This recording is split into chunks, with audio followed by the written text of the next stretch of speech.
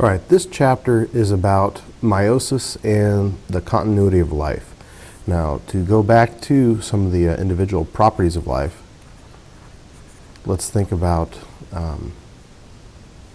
one of the requirements to continue life is that organisms be able to produce more of their own kind.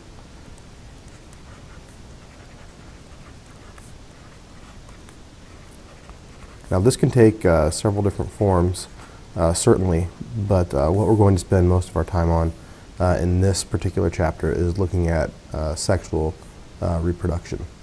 So, let's see.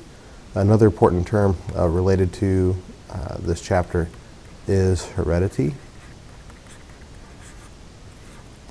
Now, when we look at heredity, we're going to look at what gets passed on from parent to offspring, in particular, information. We talk about traits being passed on from one generation to the next, but most specifically, we're looking at information in the form of DNA that gets passed from parent to offspring during sexual reproduction.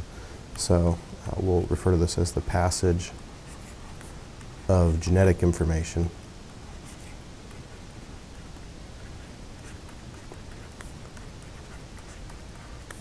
from the parent or parents to their offspring.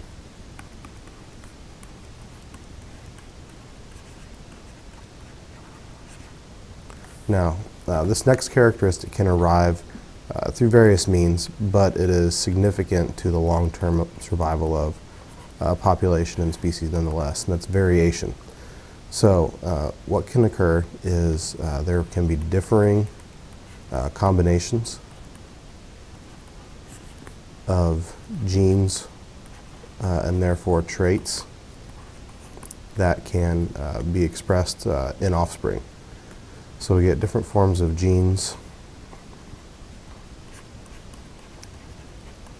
or traits, and this can occur due to either mutation, which we know is a change in the order of those nitrogenous bases in DNA. So if you change the order of the A's, T's, C's, and G's, you'll end up getting a new protein that can lead to new traits or characteristics. Or we can get new combinations of traits through sexual recombination. This is simply sort of the reshuffling of genes during meiosis in the production of the gametes, so that when a new organism is formed, the organism will have a combination of genes and therefore characteristics of both parents.